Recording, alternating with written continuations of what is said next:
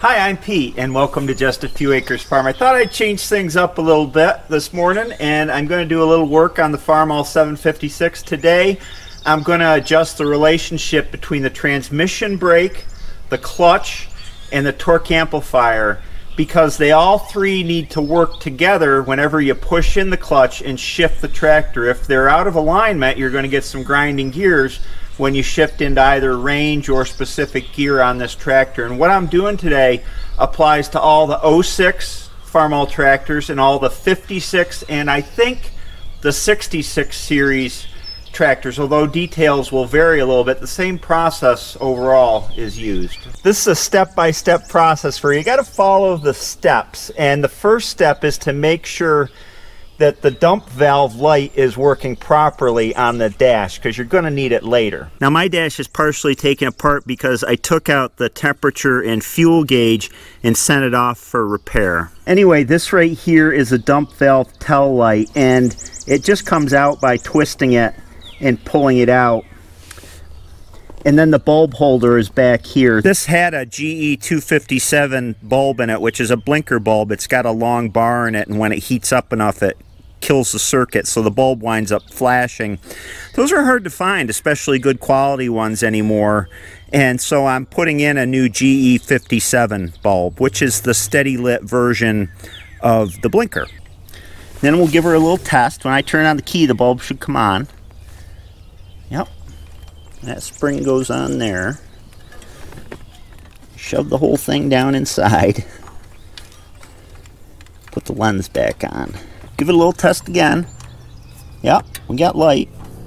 Now if you don't have the convenience of a gauge out like I do to reach in, this cover comes off really easily. You just undo these bolts here and then the whole thing tips out and you can get at the lights that way. So here's the deal with this light. Let me start the tractor. See, the light's on when the clutch is in. It goes out when I push the clutch out. And what's happening is that light is indicating that the hydraulic system is dumping pressure, because the hydraulic system keeps pressure on the torque amplifier clutch to keep it engaged. And when you push the clutch in, you want to dump that pressure so that the gears in the TA have a little bit of rollback, and in the transmission have a little bit of rollback, so you can shift it easier so it doesn't lock up in place. And the way that light works, in case you got a wiring problem and you got to trace it, is there's a switch here on the side of where the torque amplifier linkage comes in, and that switch is a ground switch, so when the switch is closed it makes a ground. And the light wiring in here I'm sure you can see it in all this mess. One of these wires is coming up from that switch that I just showed you. The other wire at the back of the light is connected to a hot terminal that's always hot when the key is on. And so when the switch closes the ground, it makes the circuit and lights the light on. Now that we know that the tail light is working properly, we can go ahead and start adjusting the linkages. And I could do that via the operator's manual for the tractor, which there's instructions right here with annotated diagrams. It is a very complicated process, and I have done it this way before. But there's a much easier way, and I'm going to do it that way. And I know I've mentioned this before, but if you're looking for information on old Farmalls, the place to go, two forums: Yesterday's Tractor Forum and the Red Power Forum. There is a guy on the Red Power Forum named the Farmall Doctor who has published on the forum again and again, don't follow the operator's manual. There's a much easier way to do it, and I'm doing it his way. So kudos to him.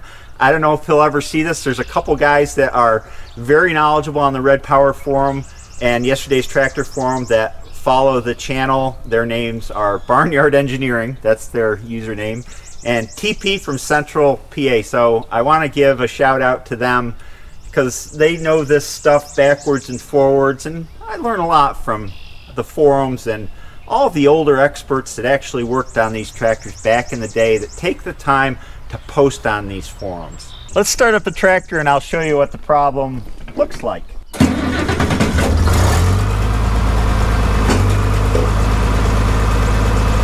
if I let out the clutch, let it run, push in the clutch, hear that? Out of adjustment.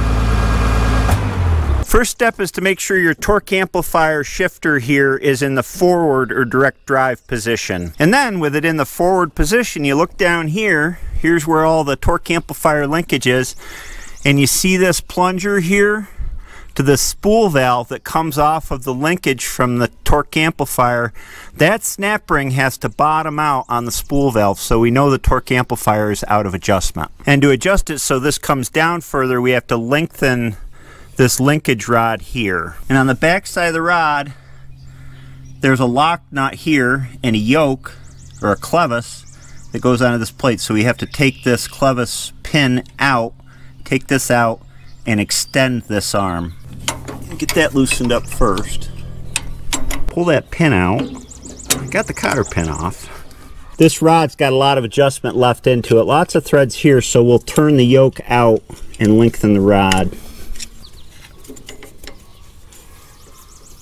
Alright, I think I've got this in the right adjustment. Turn the lever forward, and that snap ring just about bottoms out on the top of the spool valve.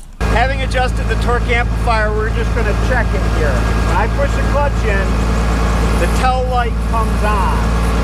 Now if I shift it into here, you can tell it's still off. When I let the clutch out, this light should go off just before the tractor starts to roll. And you can see I've got a lot of travel in the clutch after the light goes out and before the tractor rolls. Lots of free play in the clutch before the light comes on. So we want to get that so that the light goes off just before the clutch disengages and the tractor starts to roll. This is the linkage going from the clutch pedal up here all the way down to actuate the clutch here. So what we want to do is lengthen this bar so that the clutch releases sooner and is closer to the tail light status. Alright, there was a little passage of time here. This clutch rod was all bent up and the turnbuckle had been screwed up by somebody getting in here before me, and the threads didn't match on either end, so you couldn't really adjust. I had to take it all apart, clean it all up, chase the threads, grease it, and now I've got the clutch adjusted properly, and I'll show you. I also use the manual recommendation of 11/16" free play, which is the distance from here to the platform, to adjust the clutch linkage. You start her up, light comes on.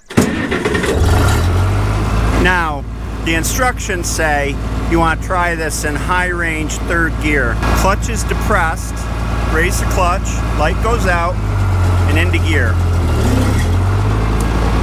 But I've still got my grinding gear problem. Next we have to adjust the transmission brake, which is this linkage coming from the clutch arm here down into here. So the first thing to do is to take this pin out so I can get this clevis loose. Gotta loosen this jam nut on the arm. I don't think this has been messed with in quite a while because it is tight. There we go. Now chances are we're going to have to lengthen this arm to engage the brake more. Now I have my lovely assistant to help me. She's my official clutch pusher. Alright, Hill, push in the clutch. Now we want this adjusted. See, I hold it all the way engaged. Push this down, I can slide the pin in here, and I want to go at least a half turn longer with this rod than that. So I'm actually going to go a full turn here. Can you slowly let off the clutch, Hill? Oh, that's good. We'll check high range, clutch in, 1, 2, 3, shift. Works great. Now one other thing I wanted to mention is the torque amplifier. Use it. Shift it quick just like I did. Don't baby it and use it. It needs to be running low side as much as high side. I have never had a problem with a torque amplifier, but I use them.